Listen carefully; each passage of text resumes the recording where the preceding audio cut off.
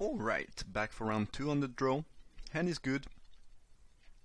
Hopefully we don't draw too many more lands, but it seems solid. Unearthed. Untethered, actually. Every time I read that I think about unearthed. Unearthed. I don't know, but it's untethered. Untethered. Don't even know what this means. Puzzle knot, interesting. Alright. It could be some type of improvised deck where they want cheap artifacts, because the puzzle knot is kind of bad otherwise, I think. Let's see what they did with their scry. They put both cards on top, alright. And it's gonna be a blue-white mirror. Interesting.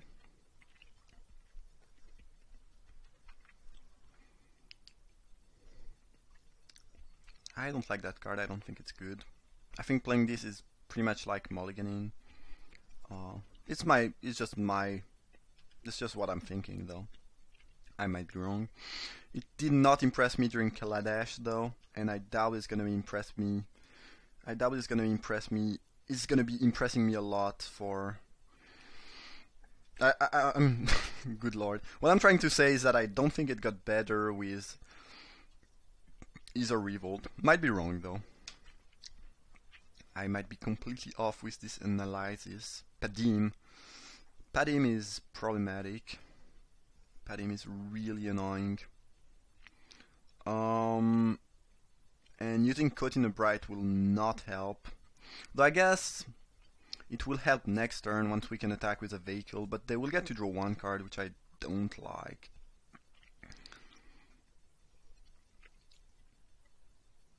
Yep.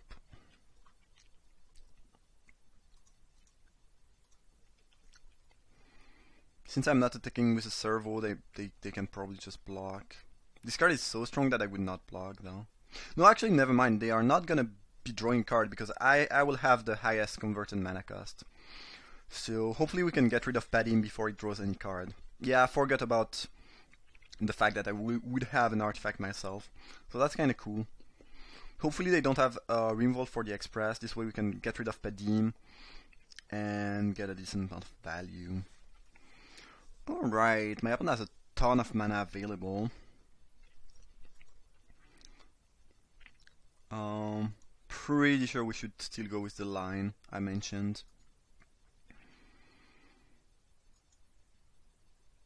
Not exactly sure about what will happen. Potentially some bad things, but they could also just not have anything, though I doubt it. If we get to attack, it's really cool though. Yeah, nice. So we can remove the Padim. I'm happy enough with that. Even if they have some type of trick or if something is happening, fine. But removing the Padim is really important. And my opponent just might have nothing, I guess. Looks like they have nothing. Huh. I'm gonna play the Infiltrator. This is bad if they have Fumigate, but I wanna be applying pressure. And my Express is gonna... You know, it's gonna be a creature again. I mean, it's not gonna be a creature anymore after this turn, so it's not the worst blowout. And I don't really want to give my opponent time right here. And they don't have the second white for Fumigate, and you know, it's a rare of a set that there's only one booster off. Sometime playing around it might make sense. Here I think you want to drop the... pretty sure you want to drop the 3-1 though. And put as much pressure as possible. Might be wrong, but playing around a rare we did not see yet, and again there's even less likely that they have it because there's only one Kaladesh booster. Seems like not the best option. Alright, everything went well. I was pretty sure that there was some disaster that would come, or you know, something like maybe just bounce the Express and draw a card, which would have been good for them. But things worked out pretty well. So blue-white, probably a bit more control-y than we are. Aerial modification, not very good against blue-white, I don't think so. They showed the puzzle knot, that doesn't mean they have a ton of artifact. I could see counters being good, but there's the, double blue issue. I don't think I want to change anything. given what I saw. I did not see match though. Yeah, I think I'm just gonna keep the same amazing main deck. And we'll see how it goes. Alright. Some removal and a value card. Seems good. Plains was not a great top deck, but is not awful either. Oak. My opponent might be more aggressive than I think they are.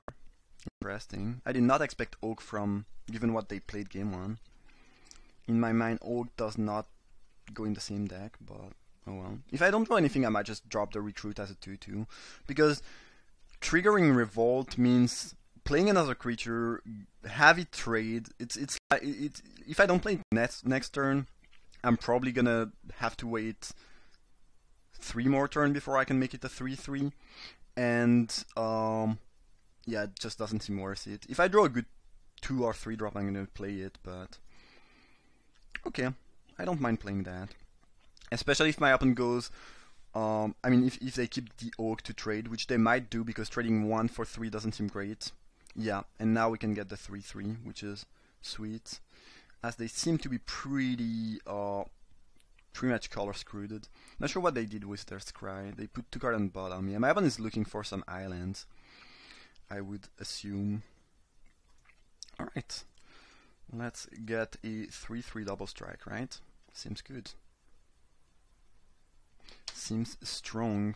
They found their blue, which is nice. I mean, I'd rather play a fair game, if I may say so.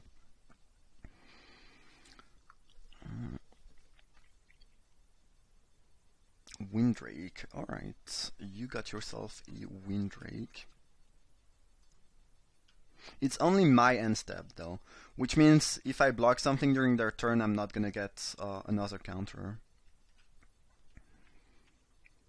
Probably just dropping Keeper. This way next turn we can potentially go Osprey, Codina Bright.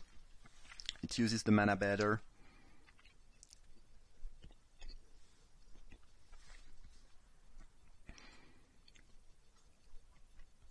Okay, the thing got iced. Card is fine. Like, if you are really lacking removal, why not? It's just like, the issue with this kind of thing is always the same. You have to take a hit, and that's always kind of annoying. Infiltrator.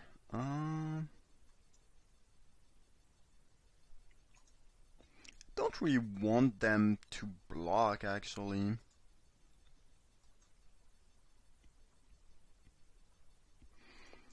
So I'm just gonna beat down here.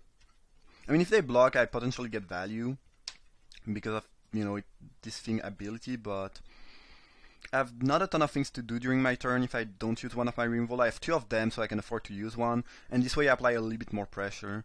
I'm more on the side of trying to keep removal for real threat, but here I have another one in the back, and I get this amount of tempo and damage by doing so it feels fine. Aether Train win, okay, that's good. Good for them, bad for me. So I guess we'll just make the same play as last turn.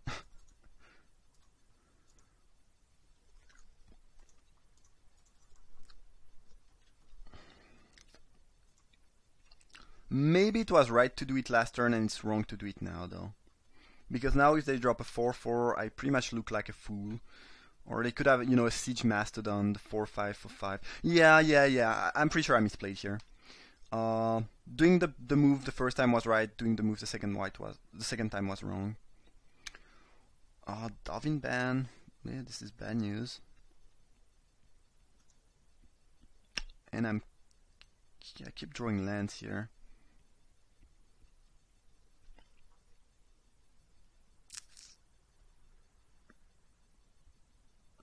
Do I want to trade? Don't think it's great for me to do so. Problem. And the opponent doesn't have lands in hand, so we are probably gonna get card advantaged out of the game. I thought we were in great shape, but Don't really think. And if they are attacking here, it's really, really bad news. It means they have a huge flyer to play. Yeah. Yeah, this is really not good. And at this point, I'm probably trading because I know they will drop something that can block. Otherwise, this stack doesn't make sense.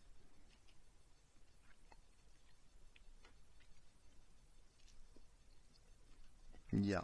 Alright. I'm glad I blocked. Still in trouble because of Dovin ban. Built to last. Yeah, that doesn't really help us.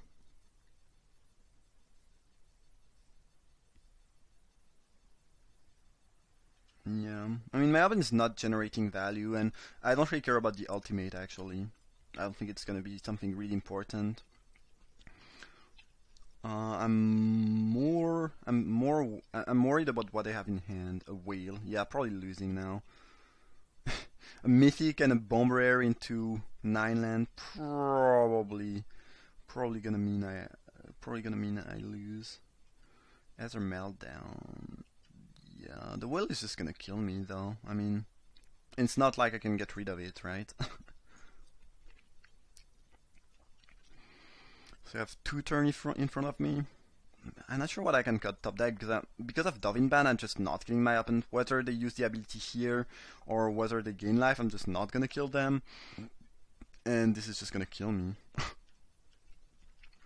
Alright, I was almost sure I was gonna win that, but couple lands and a planeswalker later, it was not the case anymore. Yeah, I guess I might as well drop that. Again, I don't think I care about the ultimate. If my opponent wants to ultimate, fine, great. It's probably good for me, actually. Yeah, I don't see any reason to show them build to last.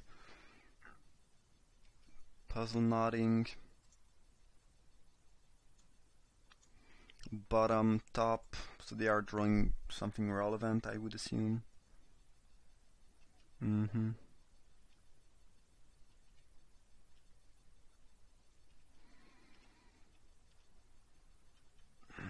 Yeah, I don't think I have any out. Well, I guess a Revolt means it gives me 1 more turn.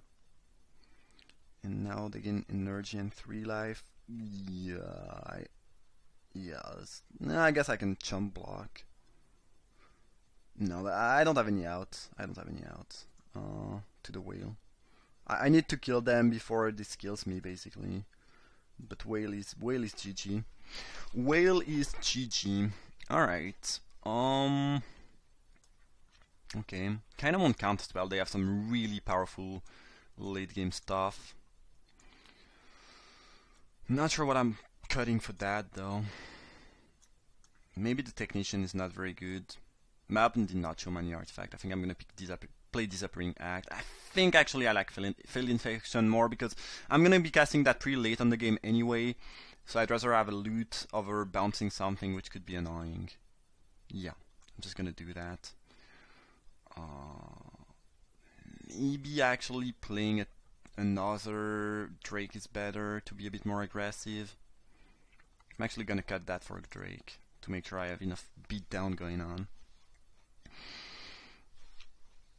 Jeez, yeah, I was sure I was winning. Okay, hand has the potential to be quite busted. Like, it's already good, and with 1 more land, this draw could become pretty nightmarish for the opponent. Because I'm gonna just drop creatures that are gonna remove their creature. So that's gonna be aggressive. That's gonna be aggression. Glassblower, Puzzle Knot, sure. Describe top. Alright. Hopefully I stop drawing planes. Oh, my opponent is what? They put on top, so they. Yeah, that's what I thought. You don't miss your land drop if you put stuff on top, right? Let's go Spire Patrol, the Windrake, beat down. Card is really nice. Gives you 2 attack through the opponent blocker. That's sweet. That's sweet. No white. Okay.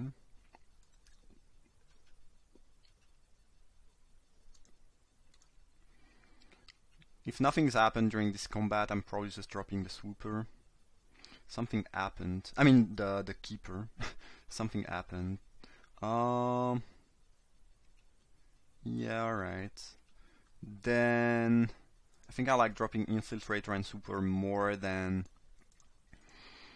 Treasure Keeper. Yeah.